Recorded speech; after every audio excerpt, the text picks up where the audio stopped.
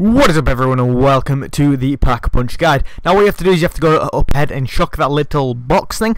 Then you have to go and shock the little other thing. I don't know how to describe this, and that'll bring down the crane. And then you have to go around here and you have to pack-a-punch, shock that last thing. And that'll bring you to do that, so you have to then pick that thing up, the little summoning key. Then you have to go over here and pick up the fountain pen. And then bam, you've got the two items there. So what you want to do is you want to make up your way up the stairs here. I'm sorry if this is a bit fast pace.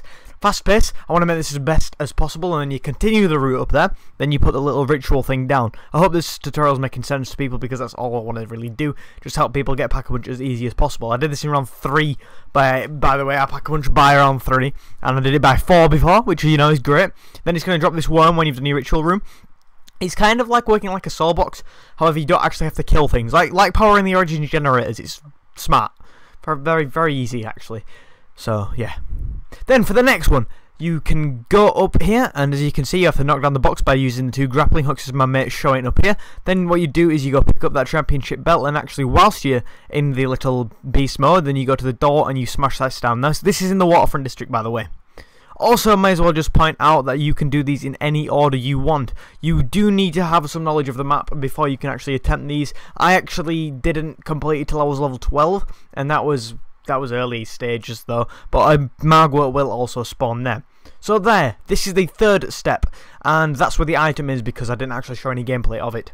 This is the 3rd step, the 3rd ritual that you can do. Remember, any order is allowed. You have to go shock those 3 little stages there, and then you have to go into beast mode and teleport, grappling hook up there, whatever you want to do, and then go shock that to open it right there, and then go do the ritual for that area. Then the last ritual, which I wanted to do, which was Footlight. I only chose to do certain areas because of Juggernaut and things like that, but you want to go smash that box. That's for the swords, which I'll probably make a tutorial about. And then you have to shock that. Then might as well shock the perk machine. Go for a cheeky little box smash. Get the little item, and then you have to go to the cinema. Now this is very difficult to do all this in one go, so you've really got to be fast paced, and you can grappling hook up there, then you just shock the box like that. I thought that was like a speedier way to do it. And then you obviously go pick up the item and move towards the cinema. And then that's the 4th ritual done. So I'm sorry, like I said, if this is fast paced. I'll leave a full step guide in the description as well, if I can remember, because I really do want to help you guys do this. And yeah, also you can add me as well if you want to play, and then bam, that's done. But no, there's one more step after this. Yeah, I'm just going to tell you now, every 2 rituals there will be a Margwa that spawns, and now you want to make your way to the rift once you've killed that Margwa, just for safety.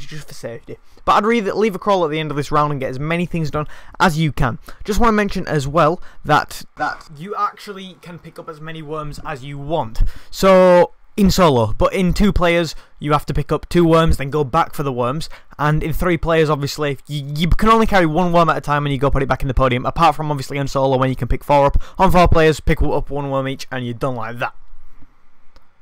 You can actually complete the Easter egg, the Pack-a-Punch, solo in a 4-player game, so that's good if you don't have any friends like me, apart from I found this one person who is quite great, and I'd actually shout him out, so I'll leave a link to his description in his channel in my description, or whatever I'm trying to say there.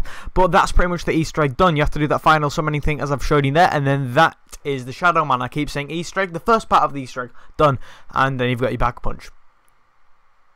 And I actually have some footage of me Pack-a-Punching this on round 3 as well. I'm trying to do it at the end of round 2, but I'm pretty sure it's impossible as well. But like I said, if you knew me, I can't even speak today. Oh my god, what am I doing?